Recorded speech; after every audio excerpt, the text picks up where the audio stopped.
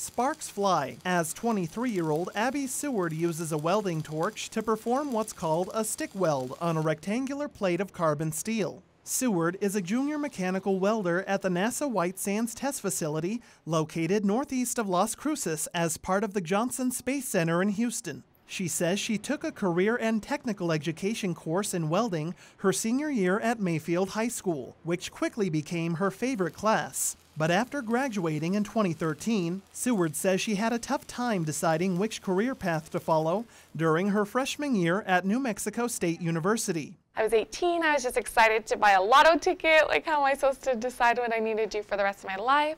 So I decided to transfer to DACC, the community college. I enrolled in the welding technology program, and I was doing it more space holder until I figured out what career path I wanted. Well, I graduated with a welding technology degree in 2015, and I started out at NASA White Sands Test Facility less than a year later. Seward is one of more than 600 employees working at NASA's test facility. Since 1963, the site has played a key role in aerospace operations, including testing rocket engines for NASA, the Department of Defense, and private firms. Seward works in the site's precision machining and fabrication facility for Engineering Research and Consulting Incorporated, one of 5 companies at the site doing test contracting work for NASA. President and CEO Ernie Wu says non-traditional employees like Abby continue the company's goal of pushing boundaries. It's about NASA as well. What's possible for humanity to travel to other planets, to other parts of the solar system, to other parts of space. And it's that ability to dream. Somebody like Abby brings that imagination, that drive, that ambition to do something that other people don't think is possible.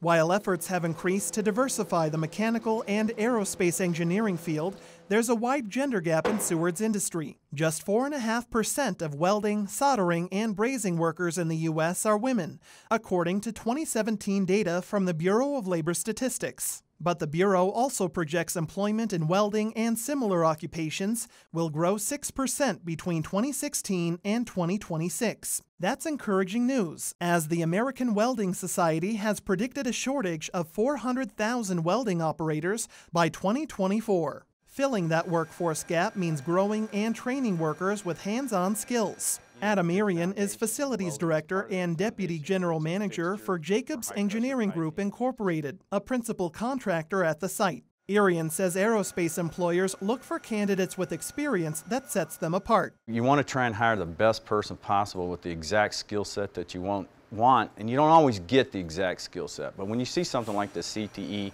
that separates, that's a separator, and that's what we're looking for.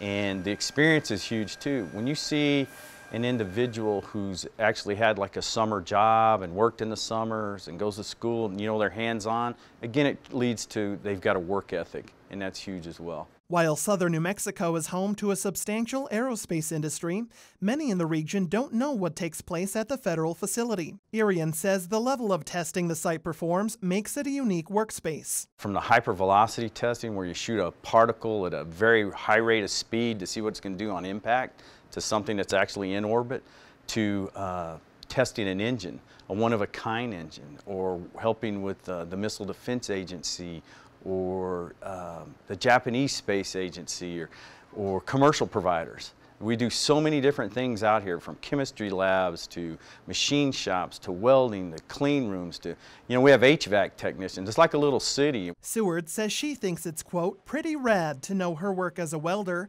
is helping to advance space travel. The path to Mars is through NASA White Sands Test Facility, and that's just something we say around here, and it's true. It's true. I build piping systems, I do test stands so we can bring in more work.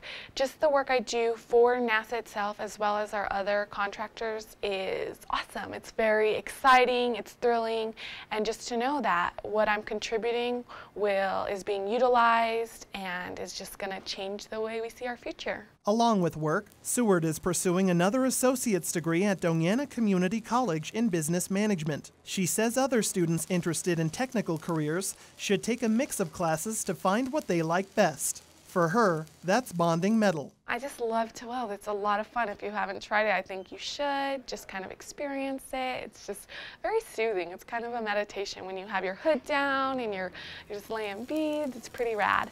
But working out here is just a lot of the fun projects. The people are awesome. The environment's good. And it's a great place to work. I feel I got really lucky starting out, and this is my first job. That's awesome. As Seward works to build on her skills in and out of the workshop, the projected need for welders may make her career prospects white hot. For KRWG Public Media, I'm Michael Hernandez.